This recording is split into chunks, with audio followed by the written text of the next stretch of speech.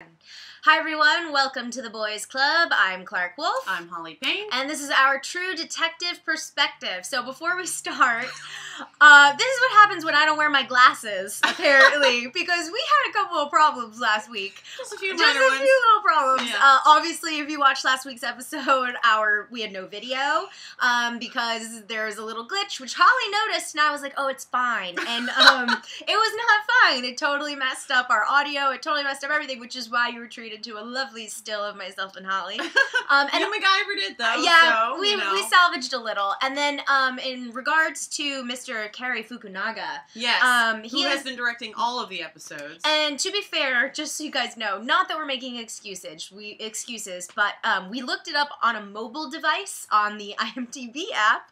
And we could not get any further back than the last 4 episodes. Yeah.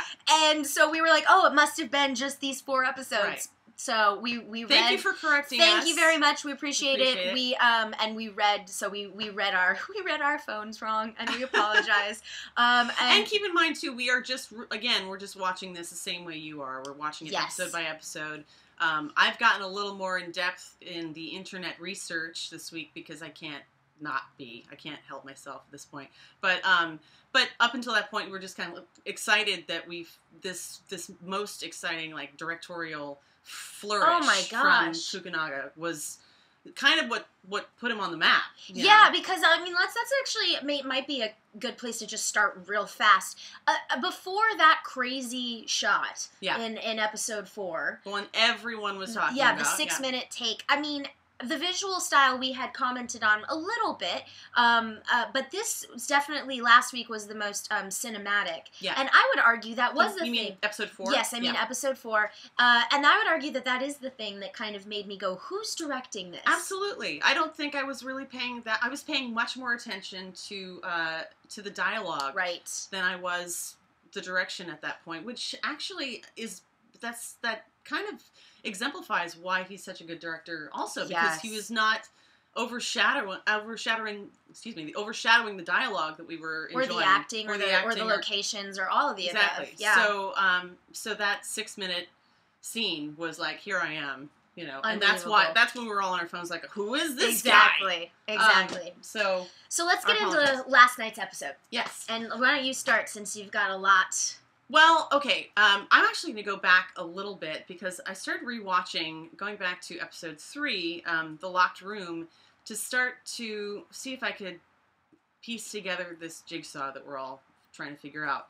And especially since everyone's been talking about Robert W. Chambers' The Yellow King. Yeah, The King in Yellow. That's right. The Yellow King is the name of the compilation of short stories. Okay, The Yellow King is the compilation, and The King in Yellow is the play. The play that exists inside this anthology of stories, which we never actually read. Yeah. We never get to see the King in Yellow. You are only treated to little snippets and little paragraphs as the characters in this anthology of short stories read this as well. But the anthology itself is called The Yellow King. Okay. Yes. Now, see, this is important, too, because much like many of you, I have not read it. Clarke read it.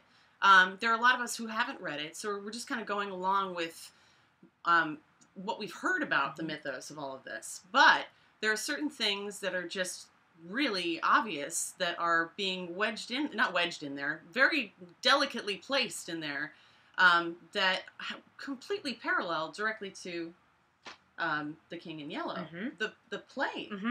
And one of the things that I noticed was the preacher in episode 3, one of the opening scenes, I think his name is Therio, or Theriot, he actually says, and this is not directly lifted from the play, but he says, as he's preaching, he says, he saw you in those dark corners, he heard those thoughts. You are a stranger to yourself, yet he knows you. This world is a veil, and the face you wear is not your own. And that is a direct link. It's a direct parallel to a reference in The King in Yellow Act 1, Scene 2, where they're talking about masks and you not being, like, one character, the stranger, or Camilla, I think her name is. Anyway, wearing a mask. Or everyone in the room is wearing a mask, and she's not. And they say, take your mask off. And she says, but I'm not wearing one. Anyway, that's just one reference, but they're obviously littered throughout the entire series, and you can go on and make yourself crazy, which I think this show is trying to do. Can I interject real fast? Yeah, absolutely. The idea to me that is really important here, which is, it's so cool that we are noticing this world within a world. We are noticing these references inside of this show. But I think that with each episode, and we've talked about this on this show before, with each episode we are realizing more and more that both Rust Marty. Hart. Sorry, I get their names all, But both Rust and Marty are wearing masks themselves. Absolutely. They are all portraying who they are, this thing to the outside. And we saw that in this episode more than any other. I mean, with the lies that they told, and told beautifully. I loved that. Oh my gosh, can we talk about that more specifically? How believable, and how many years had they been telling that lie? That was unbelievable. It gave me chills. So perfectly executed. And what we're referencing, of course, is talking about the incident. I guess, is that the incident in the woods that they were referencing from episodes prior? I think so. So basically, they go to Ledoux. They find Ledoux, and they basically go in, and all hell breaks loose, but not necessarily in the way that they have told their superiors or gone on record. As they recount the story that happens in the woods is completely fabricated. Yeah. It is not even close to how it happened, and we see that, but what was brilliant and fantastic was the juxtaposition between both Marty Hart and Rust Cohle telling the story separately at different time periods. Yeah. That's what I loved. My favorite part, aside from how cool it was this beautiful reveal, my favorite part was watching Cohle tell the story 17 years down the line, or however, in present day. And then cutting back to both of them telling the story as it exactly in 2002 as it happened, as it took place. That was just absolutely, and they still stuck to the story. And in fact, Marty even says the story isn't any different than 17 how many years he's been telling it, because it only happened one way. Yep.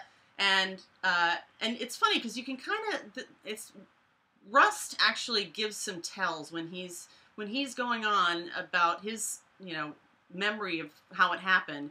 He his eyes go up and to the side every time he tells a lie. I've noticed, like, every time we know he's telling a lie. There's this kind of like, let's see what you'll buy, because he's playing with those investigators. Yep. So also what we heard was that, was when Marty said, was he reading you, or were you, was he reading you, or were you reading, the other way around? Yep. And clearly, I think what Rust was trying to do is to glean as much information as he could get from the investigators to find out what they knew. And that's why he's like, why are you so not hot to give me the file? Clearly they think that Rust is the suspect. Right.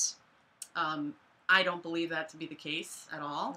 No. Nor do I believe that it's Marty. And obviously it's not Reggie Ledoux. One of the things that I noticed while rewatching episode 3 was when Marty is talking to the two young girls that are at the revival, and he's asking them questions, and they start talking to him about a tall man. Now, we haven't heard much mention again of this tall man, but they give a pretty good description of him. They said that he has a strange face and, a shiny neck and possibly scarred, but we haven't heard mention of that again since then. So that's another seed that was planted that it hasn't been reincorporated for the last couple of episodes, but it's still out there in the ether.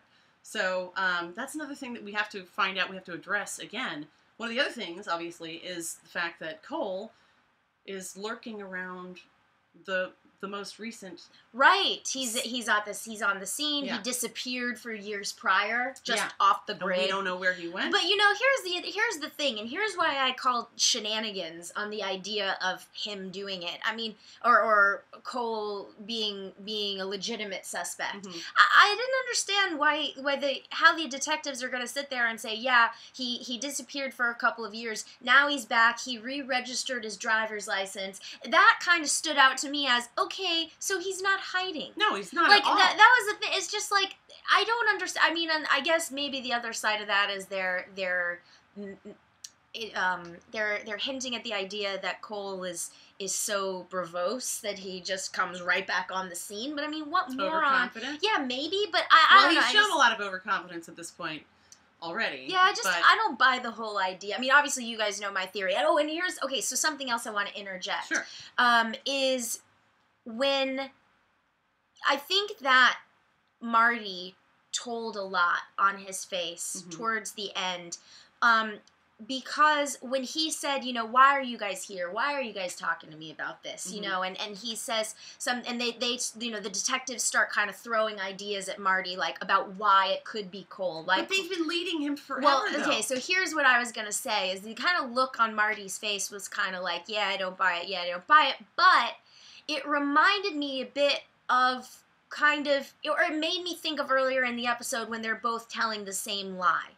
And it kind of made me go, I think that they have each other's back on this. I totally think so, too. I think that they both know whatever they know, whether it's one of them is involved, whether it's they know who's involved but can't say for some reason, or some other thing that I haven't thought of or nobody else has thought of yet.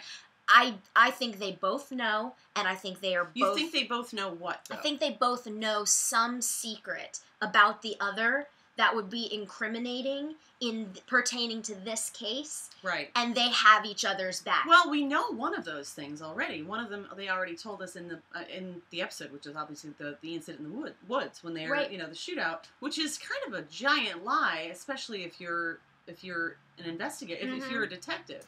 So they had that big lie, but I think there's something personal we haven't even seen yet. Because we know they had a falling out. Yeah. And we haven't seen what that is. We still don't know what it is. Right. I think it's marital. I think it's something to do with... I still think it's something maybe to do with Marty's wife, potentially. But at the same time, we also hear, going back to the episode, we also hear about Rust having this phase where he actually has a girlfriend for a while. Yep. And that dissolves. And when does that dissolve? Right. Do you remember when that dissolves? Like, when that... What happens is that from what Marty's recollection of the whole incident is, he says that Rust has had this girlfriend. He finally finds somebody, obviously, that tolerates him, and then we go to the interrogation room where Rust is interrogating the guy who has information about him about the murders. Right. We don't know that it's... But doesn't he say, I know about you? He says, I know about you. He says that. He also says, I mean, yes, absolutely. He does have, he implies that he has information about Rust. But he also says something which, if you watch, there's a blurb, there's a clip that the director and creator of the show mentions. He says that in police work, when a suspect says something that is called a key to an investigator, it's evidence, or it's something that only that suspect knows, that's pertaining to the case, that no one else would know. Meaning, after we already found out that the two guys they've supposedly solved the case, it's been in all the papers, it's been publicized, there's information this guy could know, then there's information that this guy could not know. The information he couldn't know at all is that yes, Rust, he knows Rust from somewhere, but also he mentions the Yellow King. Right. And that triggers Rust in a pretty intense way. Because now Rust's, it seems like something's been unlocked with him. So let's just touch on that. Sorry, I went on. No, that's good, because I want to touch on that quick reference to the Yellow King, because I think that's the most obvious. And Holly and I talked before we started recording. Basically, as we've mentioned in previous episodes, I personally think that True Detective is the first example of a show really not suffering, but it's hard to process week to week, because you do want to do exactly what Holly did and a lot of people are doing, which is go back and rewatch the episodes, but we're piecing it together because we don't have the rest of the show. I'm gonna disagree with you, Clarke, there, because here's my feeling about it. I like the idea. I mean, I can totally understand the whole, we were talking about House of Cards and binge watching these episodes. What I like about True Detective is kind of what I liked about Twin Peaks when it was airing. I'm much older than you, so I remember watching it week to week, And I was, it was like we were trying to piece together who the killer was, much in the same way we're doing now. Right. But it's... And that's part of the experience for you? It was part of the experience, yeah. That's part of it for you? It was like, now I get to go back and now I have to be the detective. I have to figure out what's connected and what's not connected and who these people are to each other. And it's frustrating, but it's also invigorating in a weird way. Cool. Well, that's good. I might be of a different. Yeah, I feel like it's challenging. That might just be our age difference. It's possible, or it's a type of viewer. It's definitely a type of viewer. Definitely. I mean, it's definitely speaking to because. Not that I don't enjoy a good binge watch. That's the other thing too. Is like I kind of like the idea of the Sixth Sense, right? Where you go through it once, you had the wool pulled over your eyes completely, and then you go, holy shit, I gotta go back and watch it again. And then once you go back, or The Prestige is a great example of that. You go back, you watch it again, and you go, oh my god, there were all these little clues. It was so obvious. That's such a sign of incredible writing, and I think that's what we're seeing with True Detective. It definitely is. But, so, that goes back to the last night's reference of the Yellow King.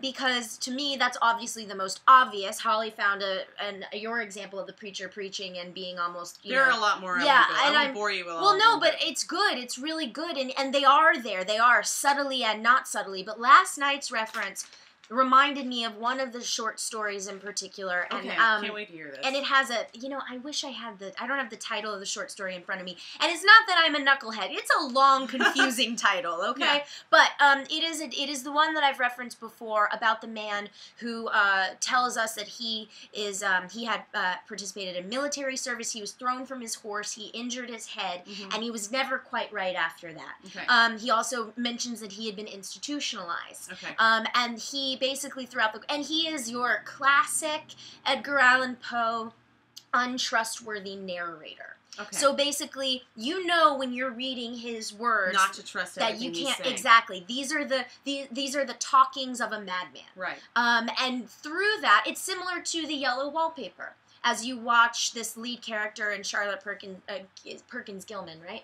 The Yellow Wallpaper is a great short story, but it's about a woman who descends into madness because her... yellow actually is a color that has been tied to madness for a long time and in many literary references. That's absolutely right. That's a great point, actually. Yeah. The Yellow Wallpaper is another such story where... But basically the point I'm getting at is you... when you're reading this first short story in this anthology that you cannot trust the person who's telling the story. Now, here's where I was reminded of this story in particular, and it made me go, okay, wait, am I supposed to not trust Cole? Am I supposed to think that he's lying to me the whole time? Because he's insane. Because he doesn't know. Well, that's part of the thing, too. This episode, more than any other, up until this point, he's been so articulate, and I've been buying everything buying everything he's been saying, but he's this really insanely intelligent guy. And this one, he's starting to speak in Reggie Ledoux speak, and the whole time about the whole monologue about the time being a flat circle. That blew my mind, by the way. Yeah, that was unbelievable. But the metaphor of the circle, and now I was just like, wow. It's getting to him, though. I mean, it's gotten to him. You know what I mean?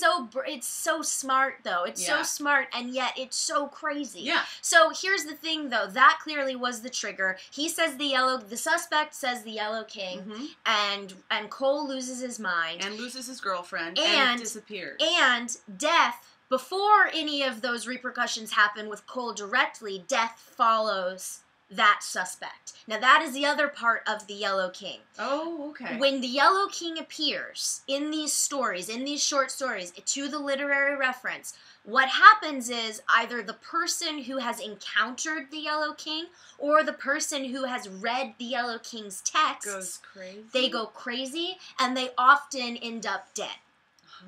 So when I having read, and I haven't read all 4 of the short stories that reference the Yellow King. I'm going to read them this week. They're, by the way, guys, I will put up in our comments I was going to say that. a link because these are public domain by now. So you can read them. And just so you guys know, if you're interested, the first 4 stories in the anthology titled The Yellow King are the ones that actually reference The King in Yellow, which is the play. The other, I think there are maybe 8 others, 7 or 8 others. I think actually Nick... the creator? Yeah, I don't know how to pronounce his last name. I don't either. But, yeah. He's actually said the same thing. He said that it's not the entire... It's not. Well, I mean, and that's just the truth. Like, basically, I can tell you right now, it's not even a matter of opinion. The Yellow King character, play, etc., does not... The last 8 short stories in the anthology are not horror short stories. I see, okay. They're just... It's just all short stories in a collection. Gotcha. But, so, we've got this... so here it is. Here's a perfect textbook example of insanity and death following the Yellow King. Yeah, and that's another thing too. Is I think that we didn't really delve too much into the suspect who died, but where that call came from, exactly who made the call, what did they say? To me, I think someone's pulling the strings. Yes, and here's what I think it is. I think it's a church. You think it's a church? I think it's a church. So you're off the Marty being the killer. Well, thing? Marty might be involved in the church. I was like, she's finally given that up. I'm not. I'm still not 100% convinced. But I do think that the Yellow King is going to present himself as a minister or a large figure. Yeah, I'm going to go along with that to a certain extent, too, because going back to seeing the 3rd episode again, there's some really suspicious activity just going on with that revival. I can't remember the name. I'm going to find the name of the Friends of Christ revival. There are people there who actually have said they've seen, like Bert was supposedly one person who had supposedly seen the tall man. So these are all people that were connected with Dora Lang at some point, because Dora Lang was also... I mean, there's all these connections. We haven't pieced together who this tall man is, but there's a church, definitely, obviously, a church connection. Yes, and I'd like to throw something else out there, too, and this may sound like a really weird left field reference, but so the Crucible, okay, the Arthur Miller's The Crucible, basically there are a lot of references to hallucinations and seeing things in the Crucible, and actually historically, if you look back into that time period, these hallucinations were probably caused by these people accidentally eating a mushroom or a root or something like that that's creating these hallucinations and they don't know why. Okay? Well, didn't they mention there was LSD in the? I mean, there was LSD in the lab where the shootout was. Right. We know there's drugs. That's okay. So that's part of it. We know that there's drugs involved, but the reason I bring up the Crucible is just this idea of people who don't know that they're under the influence of something. Right. Whether that's metaphorical, like religion. Or actually chemical. Exactly. Yeah. And I would not put it... And putting the two together, you've got a powerhouse. And that is exactly what I'm getting at. Yeah. There's the idea of drink the Kool-Aid. Yeah. There's something to that, I think, in this instance specifically. And I think what we're going to see is the Yellow King reference as this, which it means historically of bringer of death or bringer of, insanity and madness. I think we're going to see that manifest itself in perhaps some religious iconography, which we already saw in the pilot. Yeah. Right? We know that these figures and these shapes are religious iconography. And we know that Dora was involved in the church. And we know that the tall man was around the church. So I think that it's all going to come together under that umbrella. To sort of wrap things up, the final scene, we see Cole in the building with those witch what are they called? I forget devil's nests. Yeah, something like that. And they're pretty fresh. They're like green and covered in moss. Not that I'm sure they're using multiple materials to make these things, but I'm just trying to figure out we're seeing Cole sort of descend off into his spiral, no pun intended. His spiral. Good one. Very good. But yeah, this is the trajectory towards seeing Cole unravel a little bit more, and I think we heard that in a lot of things he was saying to the investigators, because he's actually starting to. It's like he's absorbing and almost believing his own shit. You know what I mean? Yeah, or believing some of the... I think that remains to be seen. I think what will be interesting as the next couple of episodes unfold is sort of seeing, are they trying to trick the audience or mislead the audience? You think that they're trying to mislead the audience to make them think it's Cole? Possibly. I don't think so. I think we're too smart for that. I think most of us are too smart to think that Cole is... it's pretty obvious to me because the investigators clearly are not supposed to be proxies for us. We're not supposed... You know what I mean? I don't think that the investigators... At this point, I feel like the investigators, they've been trying to push it down Marty's throat that it's Cole. Now, obviously, we know as an audience, they think it's Cole. Mm-hmm. They planted some seeds that Cole is a little off his nut, but I don't know that... At least, I can only speak for myself. I don't think that it's... that they're trying to lead us towards believing that it's Cole. I think that maybe it's a MacGuffin. Yes, again, indeed. To bring back the word MacGuffin. I think that what they're getting at is not necessary. I think that for most viewers, for most people, they could look at a character like Rust Cole and say that person's insane. Mm-hmm. That person's crazy. That person is not normal. Well, look at him. He's making weird little dolls with metal beer cans. Yeah, that's true. He's... I'm wondering if he's trying to do something with that, by the way. If he's trying to actually create, like, a diorama or something to show... It's possible. Or if he's just messing with It's possible. It's all possible. But that's the thing. And this is why I kind of took issue with this idea of, okay, our resolution for last night's episode was we think Cole is the suspect. I kind of thought... No, because if you're watching the performance of Matthew McConaughey in each episode, it is so authentic. Mm-hmm. It is so...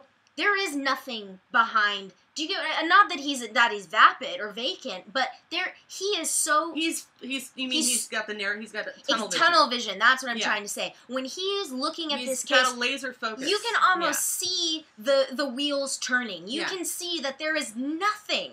There is nothing else in this man's mind other than I have to figure this out. Whereas when I watch Marty Hart look at the same things that Rust Cole is looking at, I see him kind of going, that's dumb, whatever. He's also said things very clearly. This is going long today, guys. I'm sorry. But he said something in a few episodes past where he's like, there's a point where responsibility is futile, is futility. He doesn't care. He's not invested in it. See, and I think that he's playing a game. Okay. Like, I think he's being flippant on purpose. I think he's being like, oh, it's we know they're really good liars, so exactly. It's possible. And even if Marty is not the person, pulling the trigger, which, whatever, you get the metaphor. Even if he is not the one doing the deed, I do think that there is something to his consistent and constant brush off of... He's too flip. Yes. He's too flip. I agree with you. I think he's too flip. I think he's definitely covering things up. Yeah. We don't know what it is. We don't know what that is, or what that He means. wants to get rid of those investigators, I feel like. Mm-hmm, he just wants to... So, yeah, I agree with you there. Yeah. There's one thing I want to say just about the show as a whole, and maybe we can wrap up on this note, sure. But one of the things I love about the series is that it is an anthology series, and that as opposed to, and I was talking about this with my boyfriend, and we were talking about the fact that feature films can't do what a show like this can do. And not anymore. No, they can't. But the other thing is about it that it's the fact that it's an anthology, and we only have eight episodes to watch to see this entire arc have a beginning, middle, and end, and come to full fruition, full completion, as opposed to any other series, say Breaking Bad, or any other series where it's open-ended, and the creators of the show are like, well, do we get another season? Do we have another season to get? They don't have that.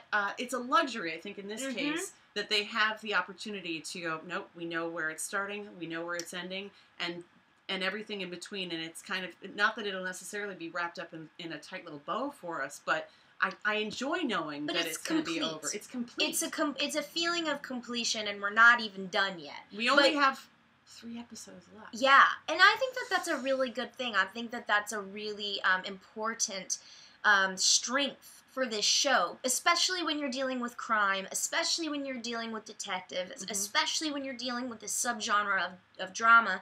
The idea that there is an end in sight. We are telling a compact and concise story. This is the story that we want to tell you. It's 8 hours. It takes 8 hours, and that's the end. You know, I was thinking about the idea of, you know, you tell a story. You used to be able to tell a story on film. And not have to worry about franchise potential. Right. You know, if we had gotten The Godfather today, we would have gotten like Godfather Part 1 and Part 2 in 90 minutes. Yeah. And you go, no, I need time to tell this story. Yeah. And that's, I think, what we're getting is the appropriate amount of time. It's the beauty of television today. To tell a story. It's the beauty of cable television. It's the beauty of narrative storytelling these days. And it's quality and not quantity. Yeah. That's the point. It doesn't matter if we got, 12 episodes of True Detective or if we get 8 episodes of True Detective. If True Detective needs 8 episodes, give it 8 episodes. Why does it have to be 12? Why does it have to be 22? Exactly. I think that it's a real sign of confidence that HBO is showing to the creators of this show and the people involved in this show. We're going to give you the means to tell your story the way you need to tell it. Which is fantastic. And we have faith in everything you're doing. Right. And I think HBO is probably one of the only networks. And Netflix. And maybe AMC. Well, not even AMC. Yeah, because we know AMC is notoriously cheap and won't give anybody any money. That's true. Sorry, but it's true. Yeah. I mean, if you're not going to give, Breaking Bad or The Walking Dead, or if Mad Men is still having to haggle for budget, then I don't know. Anyway, okay, that's our episode. So this was kind of a series recap as well, which I think is really good because things are really starting to come, to kind of cultivate and come together. So that's good. So thanks for sticking with us. We will be back next week as well. And please be sure to follow us on the Twitters.